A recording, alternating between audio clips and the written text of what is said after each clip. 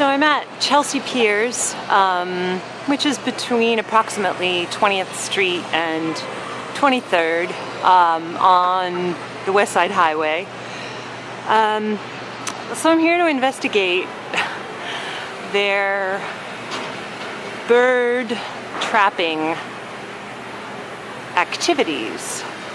And I think this may be the only pier on the face of the earth that has no birds.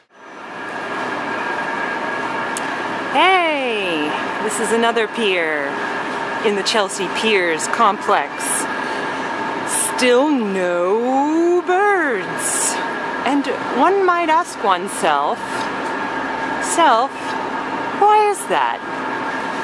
Last week I was here, and on this staircase on the southern side of Pier 61 there was a pigeon trap.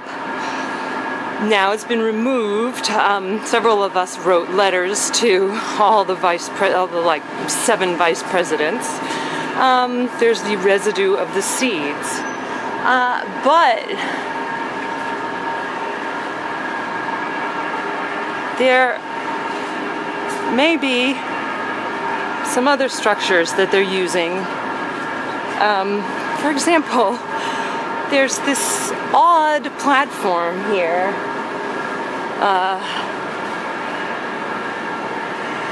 Right there. I don't know what that's for. And there's no reason why they wouldn't come out early in the morning or put them out late at night and then take them away. They gotta be doing something, because ain't no birds.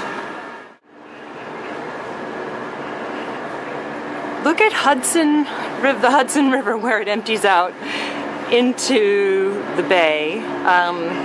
That's New Jersey over there. And no sign of life.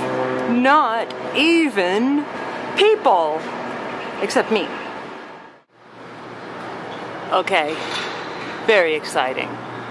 In this pipe, corroded pipe, it's a baby starling's nest, or I don't hear any peeping, but I just saw an adult starling going in there. So, they haven't done away with the starlings yet. Very, very exciting, unusual event. A Canada goose that hasn't been collected and slaughtered by our wonderful city, Port Authority. If I can... Oh, there it is. Hey, 1 starling, 1 Canada goose. Very, very lively place. Still don't see any people. And you gotta love this installation of spikes, which is what are they thinking? Why did they even bother? Just to shut us up? Oh, look, we put spikes and it didn't work. That'd be a ledge. That'd be something a bird likes to perch on. And what is to stop them here? I don't understand. I really don't. Okay, well, that's what those little platforms are for. They just moved those little cages on there, and I assume that was to avoid fire hazard or any kind of problem with the fire department. And I guess that's what the other one was for too. I just want to see when there's actually a bird around that goes in there. Well, maybe I don't get around much, but I've never seen a sign like this. I've seen signs warning not to leave waste, but transmits disease, contaminates drinking water.